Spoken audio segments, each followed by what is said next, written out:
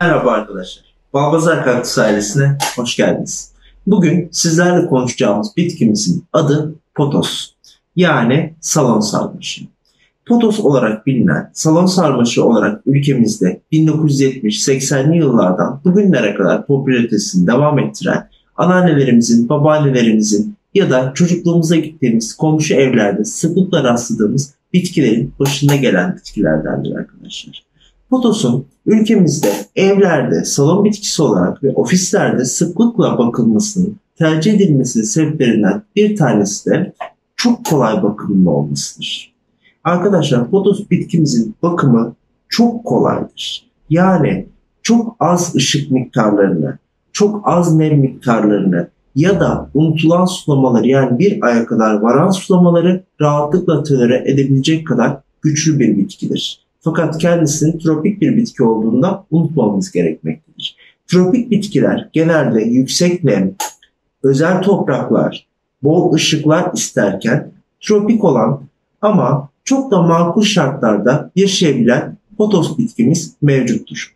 Bizlere Instagram'dan sıklıkla sorulan, işte ben ara katta oturuyorum, zemin katlarda oturuyorum ya da evim yeterince ışık almıyor fakat evimin bir köşesinde yeşil bitki istiyorum, yani evimde o yeşili görmek istiyorum diyen arkadaşlarımıza önerdiğimiz bitkilerin başına gelmektedir arkadaşlar. Çünkü bakımı oldukça kolaydır. Sürekli bunu tekrarlıyoruz. Çünkü Pothos bitkimizin bakımında sulama ve nem olarak bir başlayalım sizlerle. İlk önce sulama ve nemi konuşalım. Sulama ve nem dersek arkadaşlar, bitkimize her bitkimizde olduğu gibi muhakkak bitkimizin su ihtiyacını kendimiz kontrol etmeliyiz. Yani şu şekilde saksının toprağına parmağımızı 1-2 santim batırıyoruz. Bu şekilde baktık, suyu biraz daha, toprağı biraz daha nemli ve bu bitkimiz bir hafta 10 gün daha bekleyebilir deyip sulamıyoruz. Bakıyoruz ki toprağı kurudu, altından su iyice süzülecek şekilde bitkimizi suluyoruz arkadaşlar. Onun dışında gelin sizlerle tropik bitkimizin nem ihtiyacını konuşalım. Çünkü dedik ya sizlerle, evet çok az ışık şartlarında, çok az nem şartlarında bitkimiz yaşayabilir. Fakat bizler sizlere bitkimizin ideal yaşam şartlarını anlatacağız. İdeal yaşam şartlarında tropik bir bitki olduğu için yüksek nem ihtiyacı duyar arkadaşlar. Ve biz bu nemi bitkimize birkaç şekilde verebiliriz. Öncelikle bitkimizi bir fısfıs yardımıyla şu şekilde üzerine su püskürterek bitkimizi rahatlıkla nemlendirebiliriz. Onun dışında Pothos bitkimizin üzerine bir tülbenti, bir şey ıslatarak ya da bir çarşafı ıslatarak üzerine serebiliriz ve onun üzerindeki nemi almasını sağlayabiliriz. Onun dışında ev hanımlarından sıklıkla duyduğum şöyle bir şey var. Tropikal bitki bakan ev hanımları bitkilerin yanlarında ıslak çamaşırlarını kuruttuklarını söylüyorlar. Evet, mantıklı. Çünkü oradan da kendi ihtiyacı olan nemi yine alacaktır. Fakat bizler gibi daha çok iş ağırlığı bu konuda çok fazla bitkisi olan, salon bitkisi çeşidi çok fazla olan, tropikal bitkisi çok fazla olan arkadaşlarıma, dostlarıma önereceğim ise arkadaşlar nem makinesi ve bir adet nem ölçer. Şimdi baktığım vakit odamın ısısı 22,5 derece ve nem oranı %67.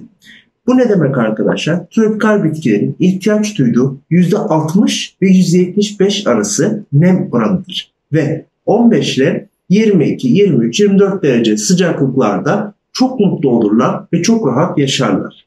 Şimdi bizde bitki sayısı dediğim gibi çok fazla olduğu için bitkilerimizi nemlendirmek için mecburen bir nem makinesi kullanmak durumundayım. Ve nem makinesinin avantajlarından, buhar makinesinin avantajlarından bir tanesi şudur ki, mesela fıs yaptım. Alt yapraklarına geldi mi? Diğer tarafına geldi mi?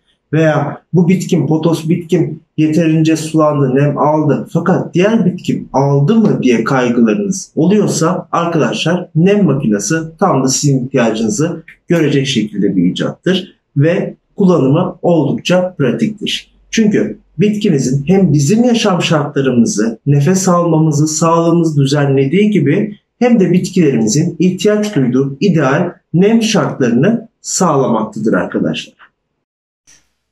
Evet arkadaşlar, sulama konusunda size son olarak bahsetmek istediğim ise bitkilerimizin sulamasını yaparken kullanacağımız suyun muhakkak çeşme suyu olmasıdır. Fakat çeşme suyunu öncesinde en az bir gece bekletirsek eğer klor uçarsa bitkilerin üzerinde hem beyaz lekeler bırakmayacaktır hem de yeterli miktarda mineral oranlarını alacaklardır. Tabii eğer siz isterseniz bu konuda damacana su da kullanabilirsiniz. Fakat damacana sularda daha az mineral bulunmaktadır. Yani çeşme sularından aldıkları minerali damacana sulardan alamamaktadır bitkilerimiz. Bu yüzden bitkilerimize bizim tavsiyemiz dinlendirilmiş çeşme suyunu kullanırsanız bitkilerimiz açısından çok daha sağlıklı olacaktır arkadaşlar.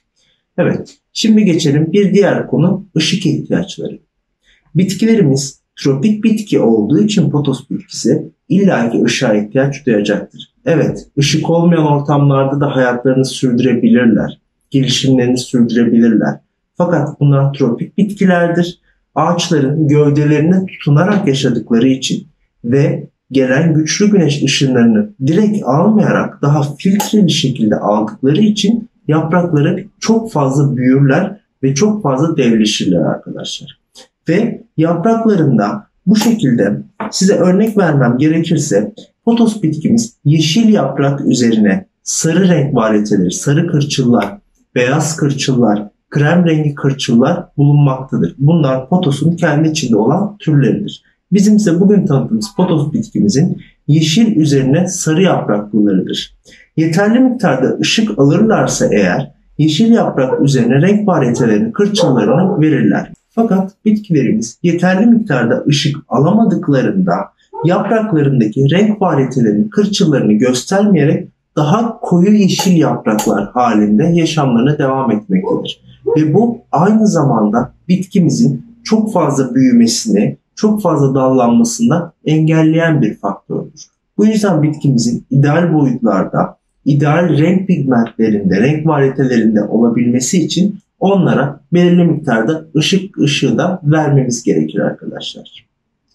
Şimdi geçelim bir diğer konuya ve bu konu benim bitki bakımında en çok önemsediğim konulardan bir tanesi olan toprak ihtiyaçları.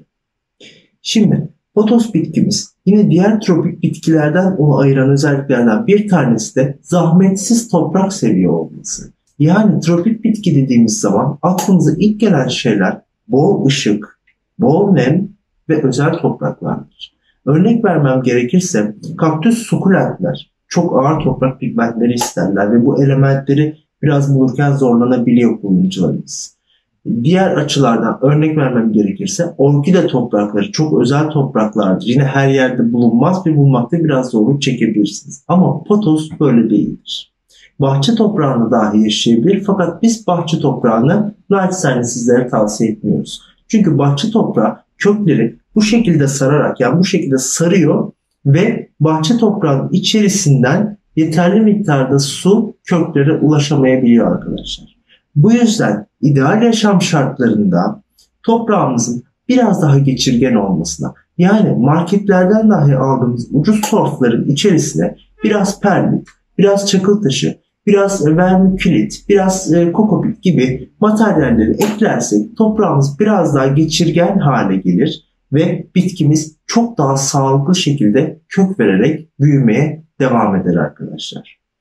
Pothos hakkında benim çok beğendiğim, çok sevdiğim özelliklerinden bir tanesi de arkadaşlar havayı temizliyor. Kötü kokuları temizliyor. Ve NASA tarafından onaylanan, NASA tarafından insanların evlerinde, ofislerinde bulundurulması üzerine tavsiye edilen işte sanseveryalar gibi çok bilinen, sevilen türlerden bir tanesidir Pothos Sarmaşığı. Ve mucizevi özelliklerinden bir tanesi de yeni bilim adamlarının açıkladığı, benim de araştırmalarım gereği keşfettiğim özelliklerinden bir tanesi de göz hastalıklarına iyi geliyor olması. Yani gözleriniz kızardığında ya gözünüze bir katarakt problemi olduğunda bunların tedavisinde aynı zamanda size alternatif tıp olarak kullanabileceğiniz mucizevi bitkilerden bir tanesi. Tabii tropik bitkilerin %90'ında olduğu gibi, çok yüksek oranda olduğu gibi Pothos da zehirli, toksik bir bitkidir. Kesinlikle yemememiz gerekir arkadaşlar. Yani peki biz Pothos bitkimizi nasıl kullanacağız diye sorarsak Örnek veriyorum. Şuradaki dalını asla kırmadan, kopartmadan bir bıçak yardımıyla veya bir makas yardımıyla tek seferde keserek, yaprağını nemlendirerek, güzelce toprağın tozunu temizleyerek gözümüze koyarsak gözümüzdeki kırmızılıkları, işte gözdeki katarakt tedavilerinde ve diğer başka göz hastalıklarında ek yardımcı takviye olarak kullanabileceğimiz bitkiler arasında yer almaktadır arkadaşlar. Evet arkadaşlar, bir diğer önemli konumuz da toprak ve saksı değişimi. Şimdi bitkilerimizin toprağını ve saksısını senede bir kere değiştirmemiz gayet uygundur. Tabii eğer değiştiremiyorsanız 2 senede bir de değiştirebilirsiniz. Fakat benim size tavsiyem her sene toprağını ve saksısını yenilemenizdir. Şimdi toprak değişiminde toprağı anlattığımız gibi biraz daha geçirgen, biraz daha malzemeli topraklar uygundur. Fakat saksı değişiminde saksıyı her sene bir beden büyüğe taşımanız sizin için çok daha ideal olacaktır. Şimdi saksıyı tercih ederken muhakkak drenaj deliği olan, saksının içerisine su tutmayacak veya şu şekilde altta su tankı varsa su tankının çıktığı, biraz daha kontrol edebileceğiniz saksıları tercih ederseniz bitkiniz çok daha mutlu olacaktır arkadaşlar. Evet arkadaşlar, bir diğer konuda bitkilerimizin gübrelenmesidir. Bitkilerimizin gübrelenmesinde tropikal bitkiler için özel üretilen sıvı gübreleri tercih edebilirsiniz. Sıvı gübrelerin içerisindeki olan mineraller ve karışım bitkimizin büyümesi için yeterlidir. Fakat bunları ilkbahar ve sonbahar ayları arasında ayda birer sefer uygulayabilirsiniz bitkinize. Fakat kış aylarında bitkimize gübreleme yapmıyoruz. Evet, kaktüs ve sukulentler gibi bunlar kış uykusuna yatmazlar. Fakat kendilerini biraz daha dinlenmeye alırlar. Gelişimi devam eder. Fakat kendilerini biraz daha dinlenmeye aldıkları için daha az su veririz. Ona biraz daha kendini dinleyebileceği, biraz daha ilkbahara hazırlık yapabileceği ve ilkbaharda coşabileceği ortamı sağlarız arkadaşlar. Ve toprak saksı değişimini muhakkak Şubat-Mart aylarında yaparız. Bir boy büyük saksıya ve biraz daha karışımı olan bir toprağa koyarsak ve aynı anda onda bir bitki besini verirsek ilkbahara çok daha güzel bir şekilde hayatına devam eder ve yaprakları bir anda coşar arkadaşlar. Size örneğini verdiğim gibi 6 aydır bende olan ve ufacık 2 daldan ürettiğim Pothos bitki. Evet arkadaşlar, Pothos bitkimiz hakkındaki bilgilerimiz bugünlük bu kadar. Siz de evinizde, ofisinizde Pothos bitkisi bakıyorsanız veya daha önceden Pothos bitkisi hakkında bakım tecrübeniz varsa bizlere ulaşabilirsiniz. Yorum kısmına yazarak bizlere destek olabilirsiniz ve farklı renk varyetelerine sahip Pothoslarınız varsa onların bakımını nasıl yaptığınızı bizlerle paylaşabilirsiniz. Bizi izlediğiniz için çok teşekkür ederiz. Kendinize çok iyi bakın. Bol pozitif, bol yeşilli günler dileriz.